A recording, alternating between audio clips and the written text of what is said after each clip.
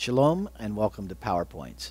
My scripture today is a scripture that's very personal for me. It's John 10:10, and it says that the thief, red letter Jesus, the thief does not come except to steal, to kill, and destroy.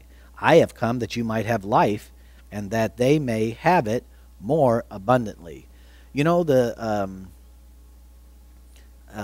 reality of this scripture came, Christy and I, many years ago, were coming back from a conference in Fort Worth, Texas. And we were driving down the freeway, and we were heading back up to Oklahoma. And the Lord had spoken a word to us and said, "You tell my people I put nothing on them but my best."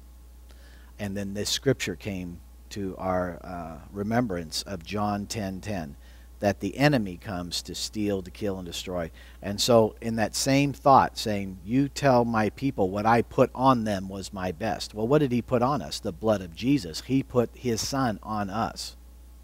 His son expunged our sins. His son redeemed us from the curse. And he says, "You tell my people I couldn't have done any more."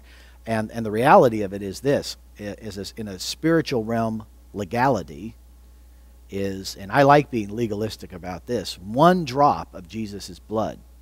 One drop. When he was in the Garden of Gethsemane and he was praying to his Father, and he said, "If possible, take this cup." And he literally sweat blood. And there is a medical condition where blood actually comes out of the forehead.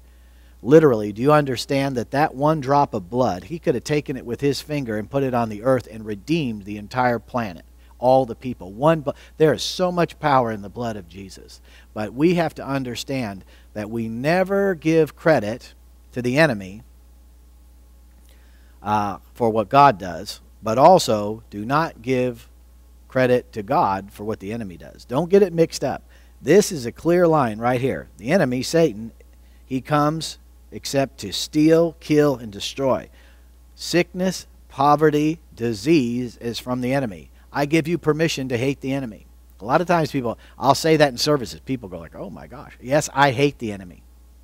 When I look at people dying with sickness and disease and I watch people die unsaved, I hate it. I don't like it. If you've ever been with a small child that's sick, you'll realize the devil, it's okay to hate him and love God. With a righteous indignation, we condemn the works of the enemy in Yeshua's name. God bless you, and know that your life is to be abundant in Christ. I'll see you tomorrow.